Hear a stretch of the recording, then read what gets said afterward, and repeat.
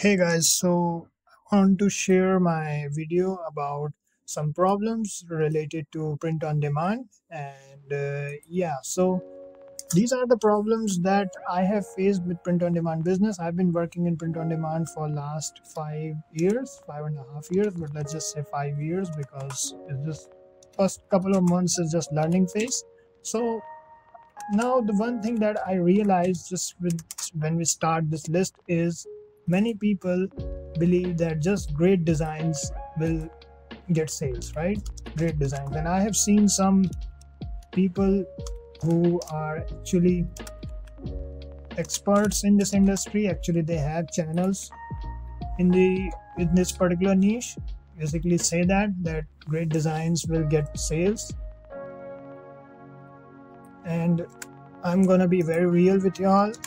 It's not that easy. You have to really do one thing, and this is something that I can tell you guys for sure that you have to do. It is good research, right?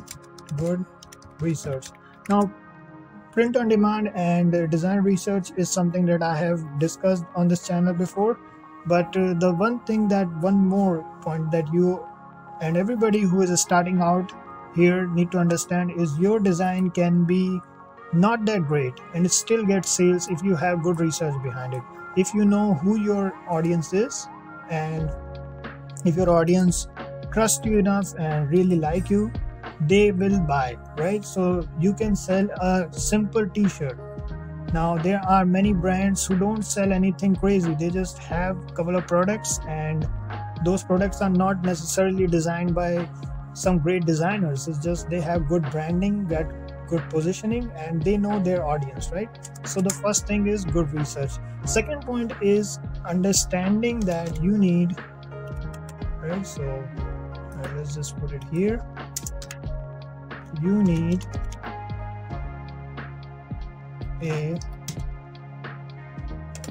an audience. Let's just say it like this, right? So you need an audience.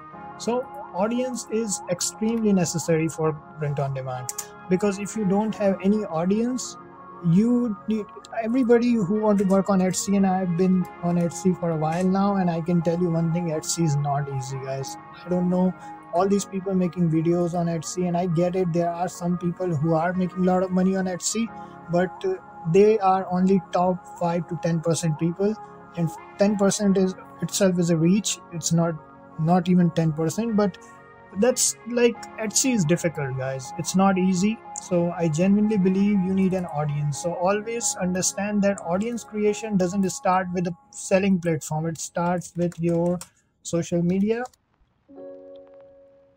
Selling platforms do help like Etsy, Redbubble and all, but understand that your social media is your biggest tool here, right? Your social media, your YouTube, whatever, your website or /blog, whatever you want to do, understand that audience is gonna play a very vital role in your sales. All right, so now the last thing that I want to discuss is platform.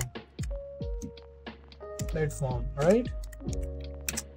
Platform is basically on what platform you should sell. Understand this: if you are selling on Etsy, there will be a lot of fees, there will be a lot of hassle. Sometimes they block people for no reason, and I have seen people getting banned and all. So I genuinely believe that Etsy is good when you are not dependent on it. Don't be dependent on Etsy. It's good. I'm not saying it's not that amazing that people are not making a lot of money, right? But it's just not for everyone. So I genuinely believe create your own store and promote it properly, right? Store, you can use WooCommerce, or you can use, there are multiple of them. I will be sharing a whole video on how to create your own store for your designs, for your whatever print on demand you want to do, and they are very cheap to create, and you don't need a lot of technical expertise to set them up. So there's just one more thing: platform.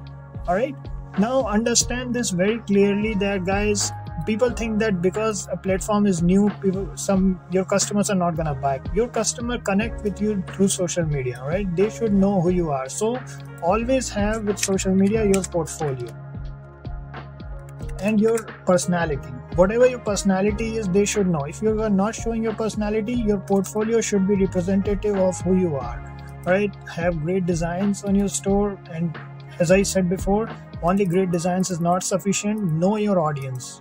Know your audience. This is very important. Know your